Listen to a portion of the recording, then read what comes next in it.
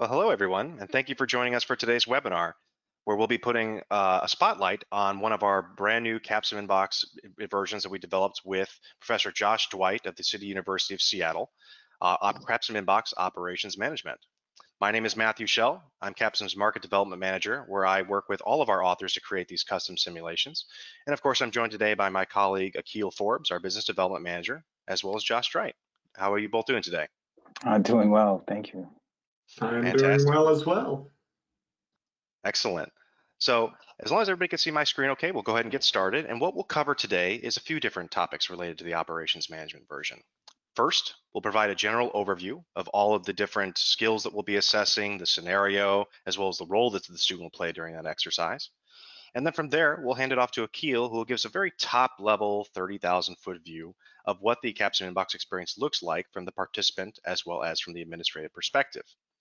From there, we'll go ahead and switch gears again, and I'd like to put a focus on Professor Josh Dwight, his time at City University of Seattle, as well as a lot of his corporate expertise around instructional design that led him to create this particular solution. We'll then recap the scenario, ask some key questions to Josh, go through a couple of the developmental resources that we provide with this version, and then we'll close out with a great Q&A session. So if at any point you have any questions or comments, please feel free to enter them in the chat, and we'll be happy to address those at the end of today's session. So with that, let's go ahead and get started. So first and foremost, what exactly is CapsimInbox Operations Management? Well, this is one of our newest suite of microsimulation tools that we created back in 2019. In fact, we released it right at the end of that year. And in this particular scenario, the student is going to be taking the role of a process improvement manager at an established sensor manufacturer. And for any of you out there that are using our current project group-based Capsim simulations, this is probably already going to be recognizable to you because this goes alongside those simulations as a great complementary individualized experience. Now, in terms of the format for this particular version, it is a one-sitting 60-minute experience that the students will go through, and we see a completion time on average of roughly 30 to 45 minutes, I would say. Now, in terms of the company profile, we actually set this directly in that sensor industry with a company called Sensor Inc. And really, the main themes of this version are going to focus really on a cross-departmental investigation where you're trying to determine the root cause of some key operational issues while following the DMAIC process, which we'll describe shortly. Now, in terms of the skills evaluated, we do actually frame this within the DMAIC process. So we do everything from assess and measure how students can go about defining a problem, measuring the problem and classifying it, determining that root cause analysis, being able to appraise different solutions to improve operations at this particular company. And then finally, how is it actually implemented? How can they control these new solutions effectively? And the overarching scenario is that Sensors Inc. is really aspiring to be the global leader in the sensor industry, but it's going to require quite some significant changes on the operational front in order to do that, to increase both the manufacturing output and the sales of their key sensor products. And as this new process improvement manager, it's going to be up to the student to be able to apply their different problem solving and process improvement ideas, such as the DMAIC principles, in order to assist Sensors Inc. with really identifying those key issues and recommending enhancements to improve that process going forward. So now that we've done a quick outline of what the operations management version specifically entails, now what we can do is I can pass it to Akil, who will give us a great 30,000 foot view of what CapsimInbox is like holistically, and then we'll walk through that participant experience. Akil? All right, thank you so much, Matt. So taking a step back, what is the platform itself, and how is it used? How does it look and feel to the participants and the instructors?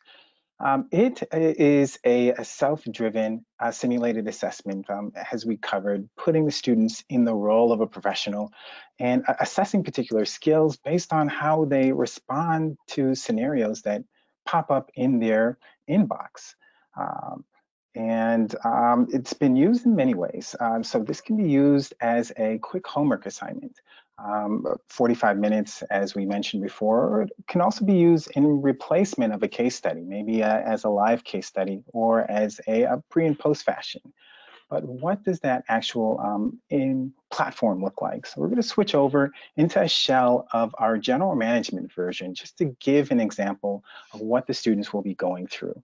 So what we're looking at here is a dashboard. This is the initial screen that they'll see when they begin this experience. And first thing they're going to do is click on that Take Assessment button a green Take Assessment button, and be taken to a welcome page where, again, they're going to get a quick high-level overview of what's to come, but their experience is going to follow that ribbon at the top of the screen of going through a welcome, a quick self-assessment, getting some more context on their role and a quick rehearsal, and then entering into the inbox itself.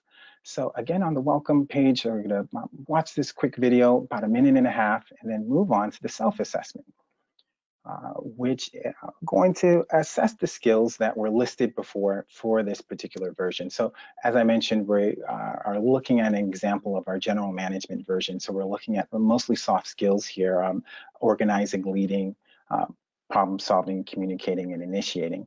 And what the students are going to do very quickly is move that scale, move that ball across this 0 to 100 scale based on their perceived ability in that particular skill.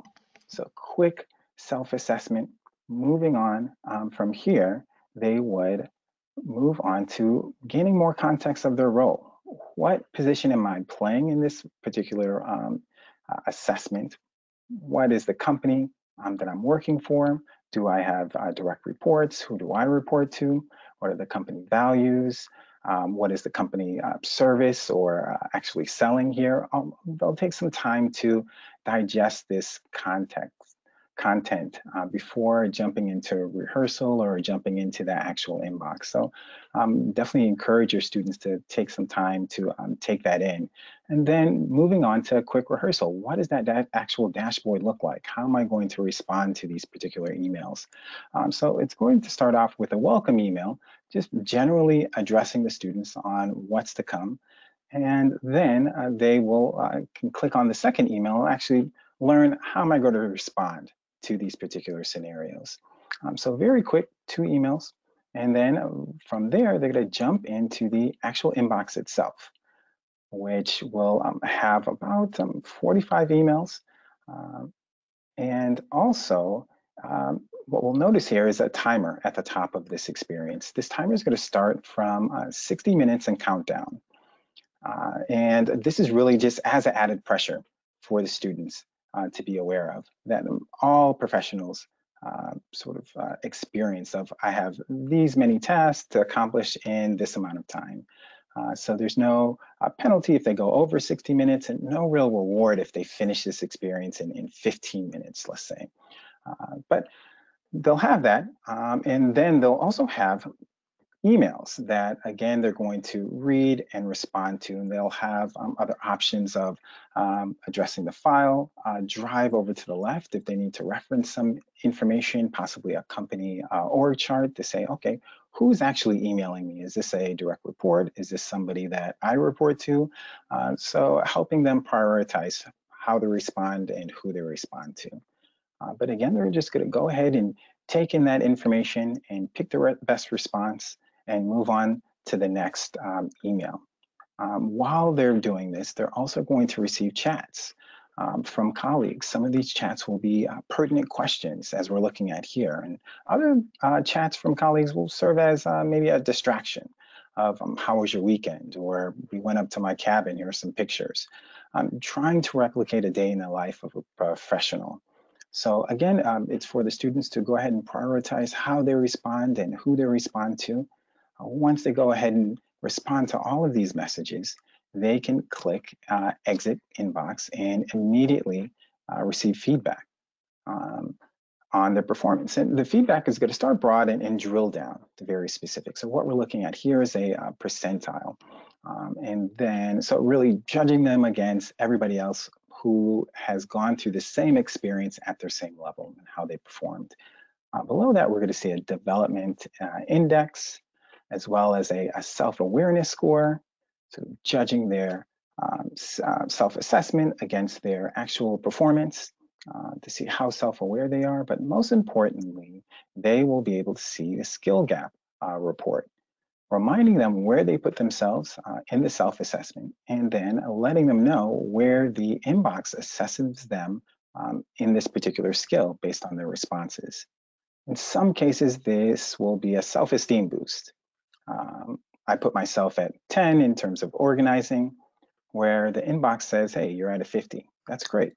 In other cases, there's going to be a negative skill gap in most cases. There's going to be a negative skill gap here of, hey, you thought you were a 60 in terms of leading. Actually, you're at a 20. So students will take some time, digest this information and feedback, and many assessments will leave students with this. You're stronger in this area. You have some room for improvement in these other areas. Have fun with that information. Where we try to take it a step further and walk them through an individual development plan, which again will start out with a high-level video, but then give students developmental tactics they can pick and choose from to build out a SMART goal for themselves based on the development of the skills that they choose. So at the bottom of the page, they will see the skills listed out not only in skill scores, but development need. So if I were to click on a particular skill, I would see our definition of that skill and a list of developmental tactics I can pick and choose from to exercise or improve upon that skill. And what we're looking at here is a fleshed out individual development plan that has a timeline, the skills that I choose to implement. And this is really self-leadership or leadership development that I can walk away with as a student and say, hey, this is my development plan for myself. This is downloadable as a PDF for each student to walk away with as a self-realized goal or action plan for them. So that is the student experience. From here, we're going to switch over to the professor and instructor experience. What does that dashboard look like and what does that entail? So what we're immediately looking at in the center is the overall class average, which you'll have access to, as well as the average skill scores broken down to the right. And below that, you'll be able to see your class roster and roster scores, overall performance, self-awareness score, completion time, how much time did they actually spend in this experience, and whether or not they completed a individual development plan. Those metrics can be downloaded and exported to a CSV file for further analysis if needed. And then you can also break it down into these skill scores if you wanted to have that as well. Also downloadable and exportable to a CSV file. So that is the experience for the instructors and the participants as well. So you'll also be outfitted with the ability preloaded PowerPoint presentation to introduce this experience and also debrief this experience with your students as well, which is important to know. But all in all, that is a high-level view of what the platform itself looks and feels like. Excellent. Well, thank you very much for that detailed walkthrough, Akil. Very much appreciated. Oh, very welcome. And now that we've detailed a little bit of the upfront information on the operations management specific version, and then also having gone through that walkthrough with Akil, now what we can do is switch gears and talk a little bit about our featured author for this month. So I'm happy to introduce you all to Professor Josh Dwight, City University of Seattle, where he's been an associate faculty for over 5 years there now. And in fact, his current focus is teaching a variety of different courses on operations, IT foundations, as well as business strategies. But more specifically, he teaches both with the MBA and the BSM curriculums, their operations management courses there directly. And as a Capsim user, we were very happy to work with Josh back in 2019. He was actually one of the first authors we connected with to create these CapsimInbox versions. Now, in addition to his experience at City University of Seattle, he's also a program manager at the Merchant Risk Council. And this was additionally intriguing to us at Capsim because Professor Dwight has some extensive experience to both developing and managing e-learning and webinar programs, everything from online courses to webinars to for everything from accreditation as well. And with extensive experience in instructional design, he's developed on topics such as chargebacks, payments, as well as fraud courses for the MRC. And additionally, Josh came to the table with some fantastic corporate experience as well, where he served as the e-commerce program managing lead at Costco Wholesale. He was an information systems auditor at Washington Federal Savings, even an industrial engineering method analyst at Boeing Commercial Airplanes. And finally, of course, he's also served as a systems accountant at the United States Department of Justice. So quite the resume there from Josh, and it was a pleasure to work with him. So with that, what we can do now is let's go ahead and do a quick recap again of the scenario and skills assessed, And then we'll go ahead and turn it over to Josh if he has any initial thoughts on his experience working with Capsim or developing this solution. And we'll start off with some key questions that we can ask. So first and foremost, again, the scenario. What are we looking at here with operations management? So again, the student is going to take the role of that process improvement manager at that manufacturing company developing sensors. And really, this is just a race against the clock to be able to determine root cause with a couple of different issues that are happening in sequence at this plant. And what's interesting about this is that some are going to lead you on to the true cause, and then we also have some detractors added in there as well, or some red herrings, if you will. And overall, what we really want to achieve here is to let's give students a practical way to apply their working knowledge of operational concepts to see if they can effectively impact and improve the standard operational processes at this given company. And again, the skills are going to focus really around the DMAIC principles, the DMAIC outline, from problem definition to problem classification, root cause analysis, appraising solutions, and then controlling those solutions as they're implemented. So with that, happy to turn it over to Josh. Josh, would you have any initial thoughts that you'd like to share on the version that you've created before we start with some questions? Sure. So thank you for asking me to join this panel. It was an absolute delight to work on this effort a couple of years ago. At the time, and just to give everybody a little bit of backstory, I was looking for ways that were more interactive, more fun for our students.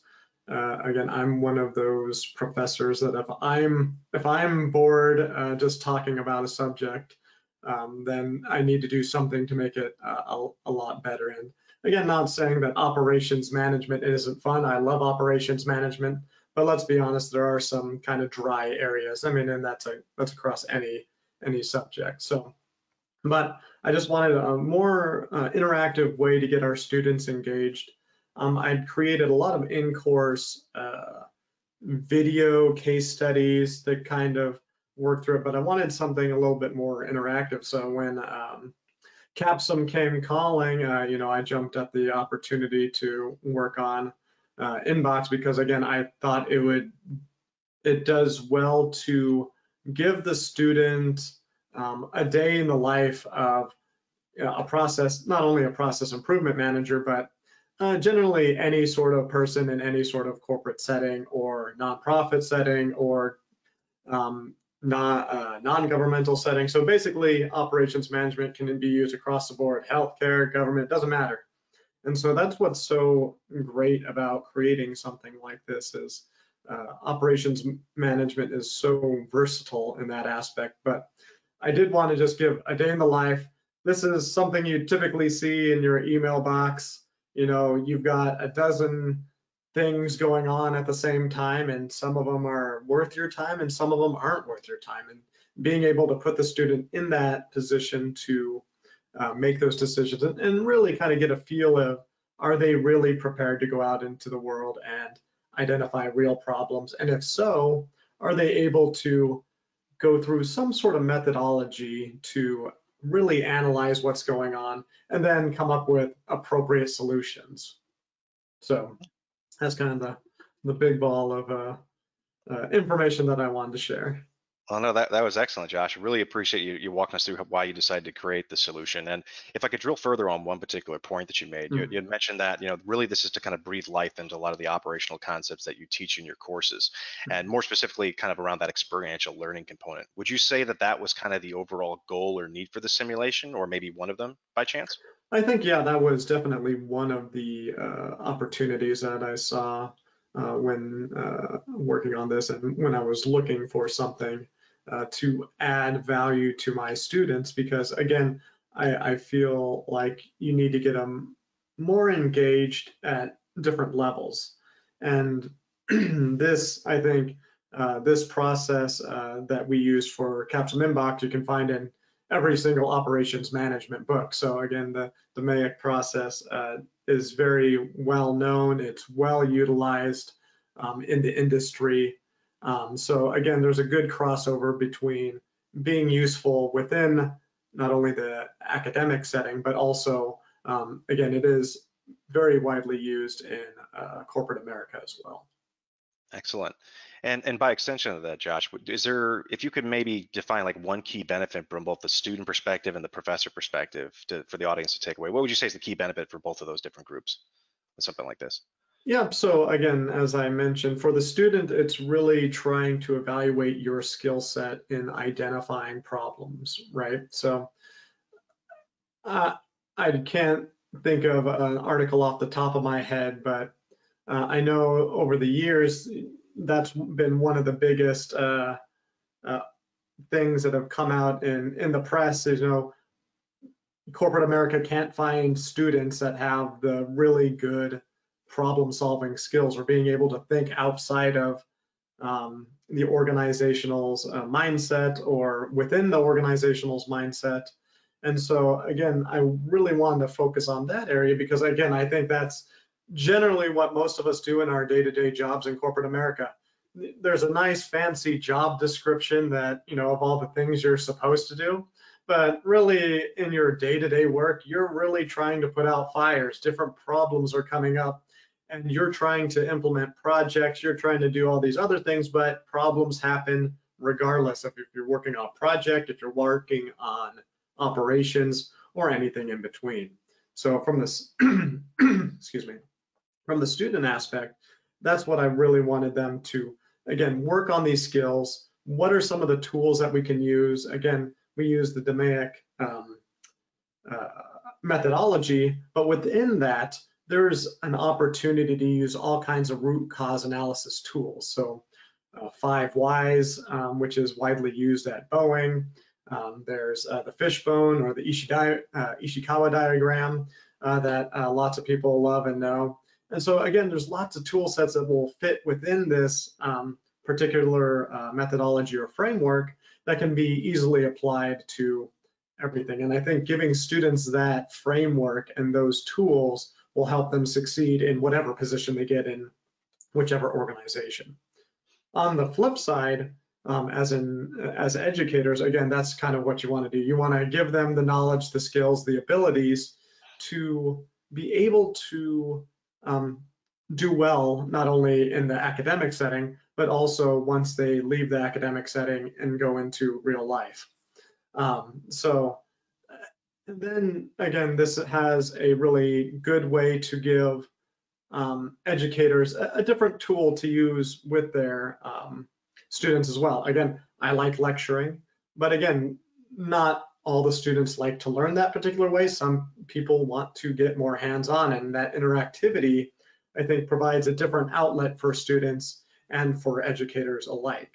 So, and then again, you can build off this. As I said, this is kind of like an interactive case study. So again, there's lots of questions, and I think we include those questions with this package. You have to remind me, Matt, of things that you can do after actually doing the simulation. So again, not everything's just encapsulated within the simulation itself, but there's areas that you can go and explore. You can ask questions. What other things can the company do going forward? What are the tools, technologies, people that maybe need to be added for this particular scenario? So Yeah. that's what I really wanted to convey on that question. No, 100%. And to Josh's point, what really differentiates, I would say there's two primary differentiators between operations management in box and some of our other selections. Is number one, it's incredibly accessible. So I mean, if this is kind of like the first introduction of students to an operations, related materials or related concepts, this is great for them. But also for the more seasoned individuals that just need more of a experiential exercise to really try to jump that knowing doing gap between the foundational knowledge we lay in the course and the actual practical experience that they'll need on the job. And then as a second component, what differentiates this version, I would say, is that Josh was fantastic at really wrapping up this experience towards the end, where we asked the student, like, you have multi-answer responses. Which specific initiatives and working within a budget would you choose to try to improve the operations of this sensor company the most effectively? So we get a lot of really dynamic responses from that, and we're able to give some great feedback on that. Now, as far as post experience, we'll get to that in just a second, where we'll cover both the developmental tactics that Josh was able to create, as well as a great post simulation discussion guide to facilitate that kind of group discussion right after the simulation is completed. But as a final question to you, Josh, in terms of what courses would the microsim be best suited for, of course, operations management would be kind of the best fit. But the beauty of Inbox is that it's pretty versatile and that it can fit into other types of courses as well. Based on your experience, do you feel like there's any other courses that this might be a good fit for to kind of give that kind of intro to operations? Yeah, I mean, any intro to management course, any introduction to information systems, I feel like you could dabble in a little bit. Typically at my organization, we use it for, as Matt showed you, both operations management courses, but again, we can also use it in our strategic management courses as well. So again, it can be applied at several different areas. Again, just initial information systems, strategy, general management, and then obviously operations management. Absolutely. And if I could add one thing to Josh's comments there as well, because of its versatility in a variety of courses, we very commonly see not just operations management Inbox, but other versions as well, utilizing the pre and post test format. So being able to have them go through it and say that intro to business style course or business fundamentals, for example, and then by the time they go through their operations course, have them go through the same thing again at the end of the curriculum, or even at the bookends of a course even. And what we're able to provide is an empirical longitudinal information on their skill development between that first and second implementation. So a lot of great value to students there too, because they can actually see the net change, positive or negative, that they were able to achieve with these skills between those implementations. But no, this was fantastic, Josh. Really appreciate your insight here into how you went ahead and created it. Now what we can do is we can focus a little bit on those post-simulation resources, because this is something we've really tried to expand upon with our CapsimInbox versions. And Josh has some of the best materials we have available at this time with each of our authored versions, in that we provide the students with substantial developmental tactics based in research, based on practical examples, providing a lot of great visual aids and everything down to general tips and tricks on how to improve the learning and application of the skills that we're assessing in this version from start to finish. And by an extension of that, what we asked Josh to do, and he did a fantastic job of doing this, was just to create a couple different discussion topics, because the students are going to come away from this experience with that feedback report, with that IDP where they can improve their skills. But how about talking about it right after class? So we have a great kind of discussion guide that kind of walks you through what are the key outcomes in this simulation, what are the key decisions that the students are making. That way you have context as a educator. And then we give you those teaching notes there to kind of expand upon, okay, well, what kind of questions could I ask and how can I kind of frame it in a different light to really facilitate that great discussion? And these are all resources that are available instantly within your administrative portal should you like to pilot this or test it out yourself during the month of May. And then, in addition to the great feedback we've gotten on this particular version from a lot of our current clients, we've also got some validation from the industry as well, not just with operations, but CapsimInbox generally. In fact, I'm very happy to say that the last year and a half, we've gotten a lot of great feedback from a lot of larger industry representatives, like the EdTech Awards, for instance, as well as the Brandon Hall Group Awards. So in 2020, we were able to set CapsimInbox as a trendsetter for a product or service in the workforce, as a professional skills solution. And in fact, just 2 weeks ago, we were picked again for a winner for 2021 for the best corporate training solution. So kind of, as Josh was describing, kind of helping bridge that gap between what they can learn in academia before they go on to the workforce. And then also we got some great feedback from Brandon Hall Group as well for the best advance in gaming or simulation technology, and the actual platform that Josh utilized to create this simulation, we were acknowledged for as well for the best advance in content authoring technology. So if any of you out there have an idea how to create an email-based simulation, feel free to let us know. We'd be happy to talk to you about bringing that to fruition. But in closing, before we go to the Q&A, well, actually, that's a good point to interject here. If you do have any questions that you would like to ask anyone on the panel, including Professor Dwight, please feel free to submit those in the questions section now, and we can get to those in just a few moments. But while we're waiting for those questions to come in, I'd like to just provide some general information if you're interested in learning more, trying it yourself, or piloting it with your students. So as you can see on the right side of the screen, feel free to contact either myself, Akil, or Professor Dwight with any questions you have on the version. We'd be happy to have a one-on-one conversation with you. And on the left side of the screen, we'd like to give you the opportunity to either connect with Akil directly, and he can kind of take a more in-depth walkthrough of this version specifically and address any key questions you have. And then also, when we provide this deck along with the recording, you'll have a link here where you can get instant demo access for you to create an account and see the student experience firsthand. And then, as with all of the Pilot Pass spotlights we're doing throughout 2021, if you want to pilot this with any of your students, or if you have any colleagues that you'd like to recommend this to, we are more than happy to provide free access to this tool. That way you and your colleagues can evaluate it, gather student feedback, and find out if it's a good fit for your course. And of course, at the bottom of the page too, we have the Pilot Pass landing page that'll give you a little bit more context on this initiative we've been running through this year as we focus on a different version through each calendar month during 2021. So what we'll do now is I'll go ahead and give it about 10, 15 seconds to see if we can generate any questions. And then we'll go ahead and pass those Josh's way, and then we'll wrap up today's session. Go ahead and take a look. Okay, so we have our first question coming in, and I'd be happy to field this one from Elena. Is the simulation ADA compliant? So that's an excellent question, Elena. In general, the CapsimInbox platform is ADA compliant, WCAG 2.0 third-party verified for ADA compliancy. However, at this time, we only have a couple of our versions that meet that criteria, but we are going through the process of making sure every single one of these versions, including the one that we're going through today, will be ADA compliant. This is something we're trying to wrap up within the next couple of months here. So some versions, yes, others shortly. Any other questions we could field at this time?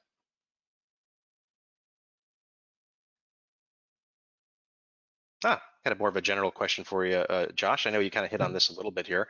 How do I use this in my class in terms of, I'm assuming this is more towards the actual implementation itself, like a use case? Yeah, no, great question. I used it in my courses as an in-class activity or exercise, and then used again those discussion questions at the end to basically fill out the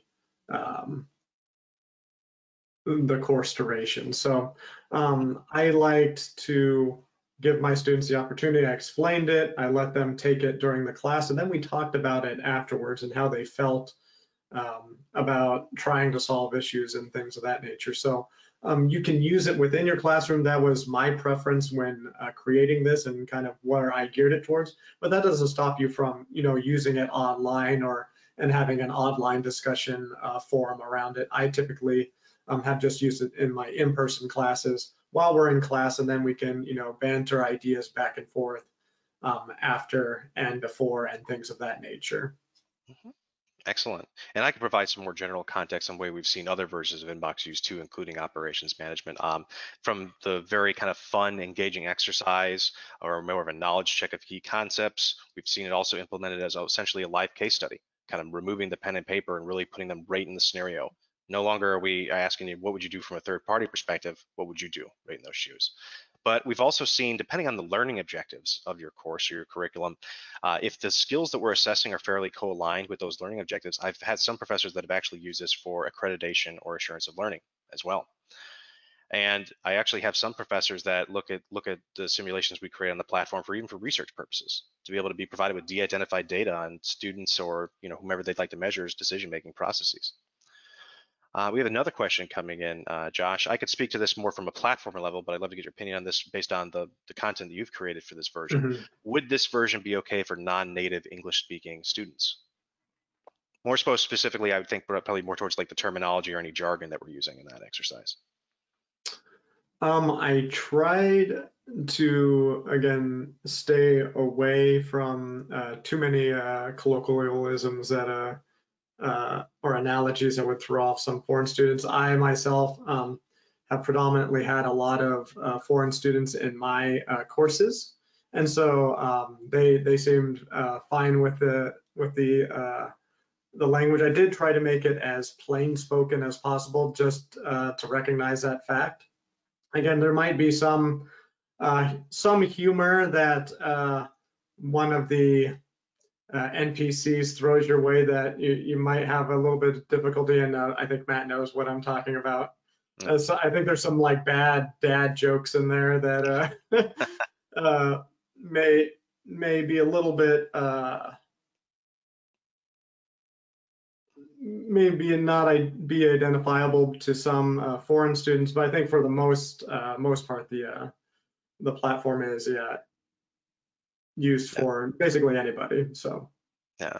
Josh, would it be kind of a good assumption to say, like, the core content is going to be very, very relatable. Only some of these tangential aspects might be a little bit.